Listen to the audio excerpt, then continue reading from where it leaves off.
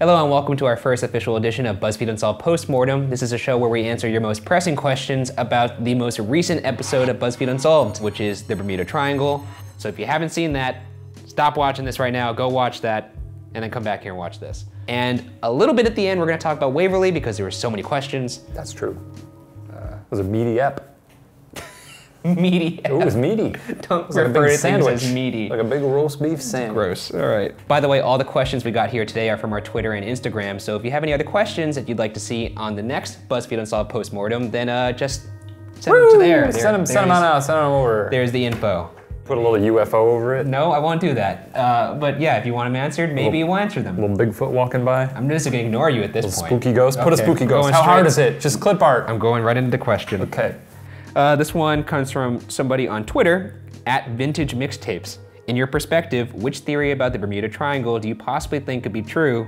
Doesn't have to be scientifically accurate. No, well, good thing. Yeah, I really don't even remember a lot of those theories because they were all stupid. I'll go with like weather. I'll take science over pseudoscience or non-science or other sciences. Okay, wait a second. First That's a thing that you said. It's captured, it's recorded. Let me clarify what I meant by other science. And there's other science that we don't know about. There's other science that we don't know about. If you believe in aliens, you essentially believe in the other science that I'm talking about. Oh, I see what you're saying. You're saying there's things we don't know. Yes, so there may be creatures like aliens that can manipulate things like black holes and wormholes and stuff like that. Sure. Natosaurus Rex 8 from Twitter says, did you ever look more into underwater Area 51? Like, what's up with that? Why do you even present a theory like underwater Area 51 if there is no content to it whatsoever? Here's the thing, do I believe underwater Area 51 is a thing? Probably not, but you know, it's a possibility. Anything's a possibility.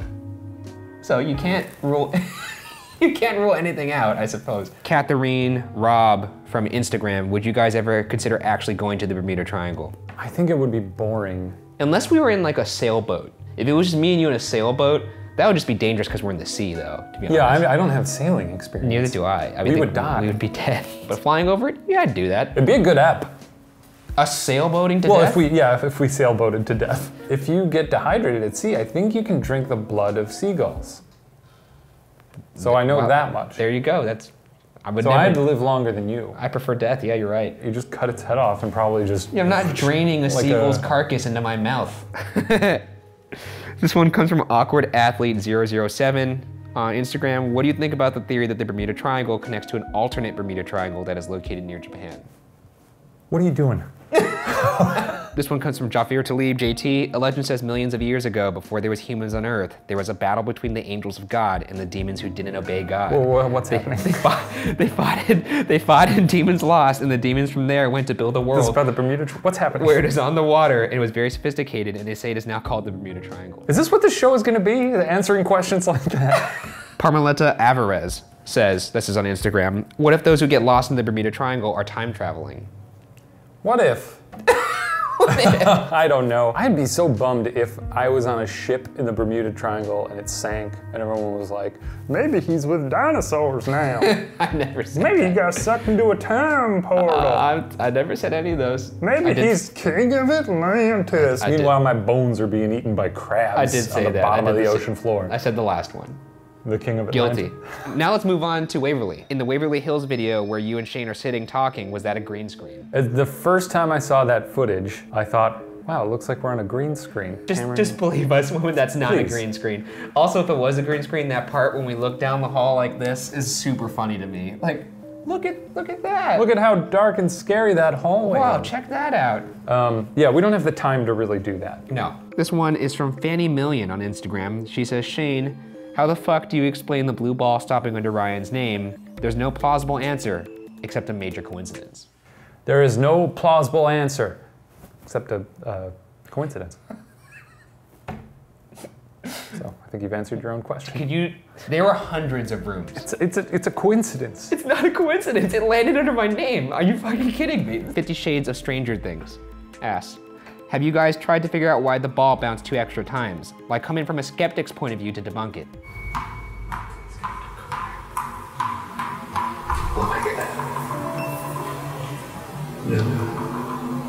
Do you think so? between like the hallway and the room, there's like a lip. There's a doorway too. Yeah, so I think it most likely was probably bouncing, rolled, hit the lip, and then bounced a little more. There you have it. This is what it's like to live in my world. I mean, what? What do you want? I want you to admit ghosts are real. The ghost was like, oh, here goes a bouncing ball. It was like, pop, pop, pop. He's pop, a pop, little kid, so he probably dropped it from yay high, like an ankle height. You know, if you want to believe in ghosts, there you go. Oh well, I think it clearly bounced a couple extra times. I think he clearly. And they also put it under my name in a hallway that I did not know their room existed. So you know what? I mean, whatever. It's just a coincidence. The other thing that people always pointed out in the episode was that they thought they saw a ghost at 14:20 in the episode. Here's a picture of it. You did see something. However, that something is our cameraman, and I'll show that picture now, the side-by-side of what you think you saw and another angle, just a camera guy. That's a good example of the fact that we will never mislead you. We're not here to provide phony evidence for the sake of entertainment. No, we're not. When I first saw this though on Twitter, I bet your jimmies were rustled. My brain almost exploded. Did you try to call the president? Yeah. The ghosts, they're real. The ghosts, they're real, yeah, exactly. I got fucking Trump on the horn and I was like, we gotta put some more money into this. So that does it for this episode. We'll be back next week after the next episode of BuzzFeed Unsolved, and we'll talk about that one. If you have any questions that you'd like us to answer on the next BuzzFeed Unsolved postmortem, send them to these things here. Spooky ghost. Watch the episode first, and then Frankenstein. and then send those questions in. All right, we're leaving. Wolfman.